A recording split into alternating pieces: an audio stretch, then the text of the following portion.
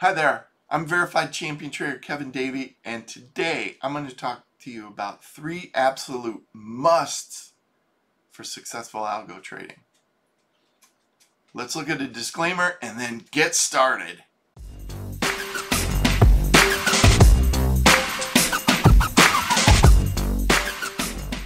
Let's jump right into it. Must-have number 1, you need more than just in-sample testing. And if you don't know what in-sample testing and out-of-sample testing and walk-forward testing, if you don't know what all those things are, go to Investopedia. That's a good resource. Go to my website. I talk a lot about in-sample and out-of-sample testing, but make sure you understand it. The key is you need more than just that. And you might say, well, how do I do it? Well, I use what's called walk-forward testing.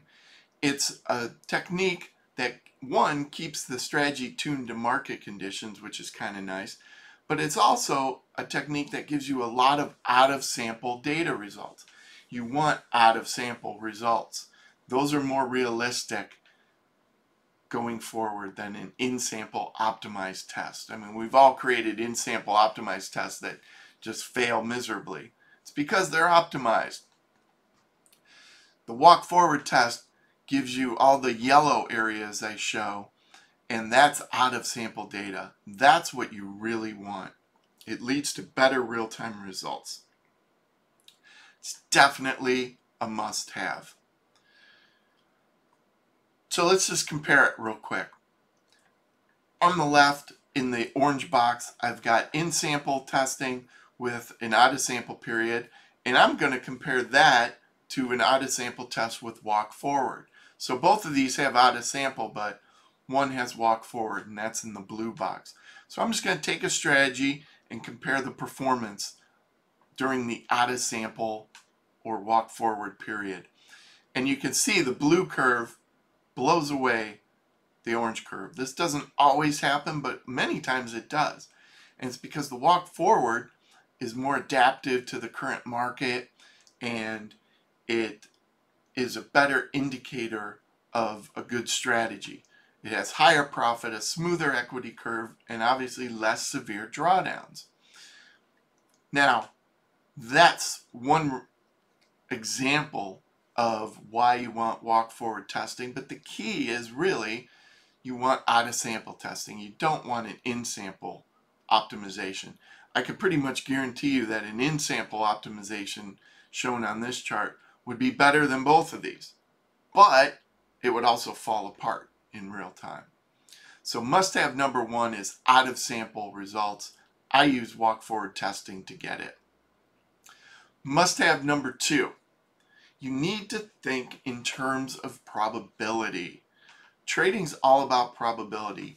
You know, it's unfortunate if you watch some of the talking heads on TV and they'll say, well, I think Tesla's going up tomorrow. It's definitely going up because of this, or it's going down, or wheat is gonna crash tomorrow because of this report. Or they talk in certainties, and they make themselves sound like they're so authoritative that you can't question them. Well, nobody knows the future for certain. I mean, it's crazy. You have to think in terms of probability. Well, there might be a 75% chance the market goes down, but that's not 100%. And you get in trouble when you start thinking in certainties rather than probabilities. So how do you do this? How do you avoid this? Well, here's an example. Let's say we have strategy A, has 75% wins and $150 wins, $300 losses, and compared to strategy B, which only has 25% wins, but when it wins $300. When it loses $50. And let's just say these are net of slippage, commission, all the trading costs. Which one would you rather trade? So I'll wait a few seconds while you look at this, maybe pause the video, do some calculations, and think about it. Okay, so hopefully you've picked a strategy. Now it's kind of a trick question here, because if you look at the average for both of these, they're the same. So in one respect, these strategies are exactly the same, because if you trade them both over time, at the end, you should have the same amount of money. So you say, well, okay, what's the difference? The difference is the path you take to get there, meaning drawdowns, which we're always trying to avoid drawdowns. And when you look at that, they're not the same. So the risk involved with both of these strategies is not the same. The profit's the same, but the risk is not. One way to look at the risk and the risk-adjusted returns is to use Monte Carlo Simulator, which is available on my website. I have two calculations here. I have strategy A at the top, strategy B at the bottom. And if you look at the returns, you can see over time they're the same. Now what these simulations did was actually take the trades for each strategy and ran a random simulation of thousands of simulations to get these results. So like we thought, the profit's the same. And then if you look at your chance of ruin, of getting blown out with a certain amount of money, well, you can see strategy A has a much higher chance of getting blown out when starting with the same amount of capital. And if you look at the drawdowns, strategy A has much higher drawdowns than strategy B. So when you look at probability and you take that into account of what could happen with random trades, strategy B is far superior. So you might not have noticed that unless you ran a random number simulation, which gives you all these probabilities. Here's a related situation. Let's say you had this equity curve. Would you trade it? So just think about, would you trade this, yes or no? Well, a lot of traders like that strategy because it's going up and to the right. It looks like it almost hit a new high. Drawdowns are fairly reasonable. But the problem is there are bad things about it. There's a couple hundred trades originally where it's not making money, or it made money and then it gave it back. So it's hard to tell from just looking at the equity curve if this is good or not. And you need an objective measurement. You just can't eyeball it and say, oh yeah, that's good. And that's what this Monte Carlo simulator, you can get it at my website. It will give you the risk-adjusted return. And it's an easy, nice, objective way to say, hey, this strategy is good or this strategy is not good. Now keep in mind, it depends on the results that you feed it. So if you fed it an over-optimized back test, you're not going to get very good results out of it. They're going to be bogus because your results that you gave it were bogus. But when you do things correctly, this can be a very, very powerful tool in your trading arsenal. Okay, so walk forward testing, that was number one for a must-have. Number two was Monte Carlo testing. What is number three for a must-have? I say try before you buy. And you might say, what am I buying? Well, it's just a saying, right?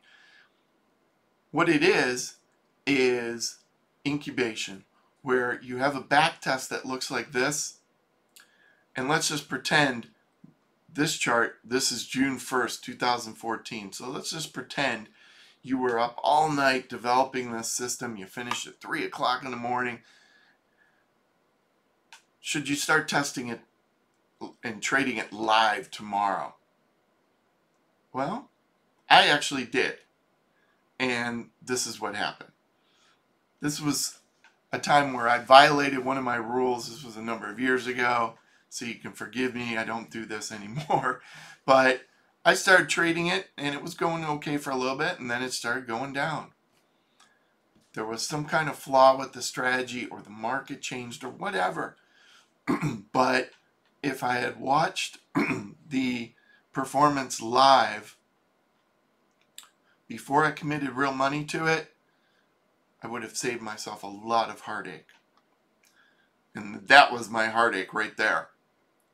It was bad. It was about $15,000 per contract by going live too soon.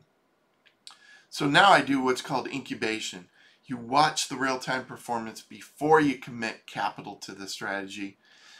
And I survey my students, and almost 90%, somewhere in the mid 80s, said it has saved them money. I've done this survey a couple of times, and it's always in the 80s to 90s. Some people don't save money, and that's if your strategy keeps doing well right after you develop it. Well, you didn't make some money you should have made, right, by waiting. But most of the time, this helps you by keeping you away from those strategies that look good in backtest but don't work. With all these things, it's all about getting off what I call the strategy development hamster wheel, right? Where you just keep building strategies and they keep failing and you keep losing money. Use these absolute musts. Start building strategies with walk forward testing. Use Monte Carlo to help evaluate systems, and don't go live with real money right away with a strategy you created. Wait a while. Now, you might ask, well, how can you incorporate these things and start developing strategies correctly? One way, and the way I prefer, obviously, is an all-day workshop I have that's called Creating a Strategy Factory. It is an 8-hour class, live class, and it also has about 50 hours or so of bonus videos, and it helps you to turn trading ideas into viable strategies. We go through each of these steps in the process. We have criteria for these steps of if it's good or not. It's a great way to have a methodical, objective, and pretty time-tested technique to build strategies.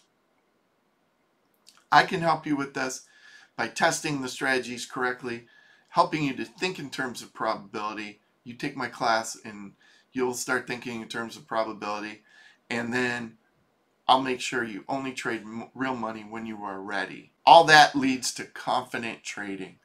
And here's just what some former students and current students have said about confidence. They all agree that being confident in your trading is a huge part of successful algo trading. If you don't have confidence in the way you've back tested and developed strategies, you're never going to make it, or you'll just be extremely lucky. You need confidence in what you're doing, and I can help you with that. Okay, thanks for watching. Please subscribe, leave a comment. I'd love to hear what you're thinking. Like the video, I'd appreciate it. I'm Kevin Davey. Have a great day.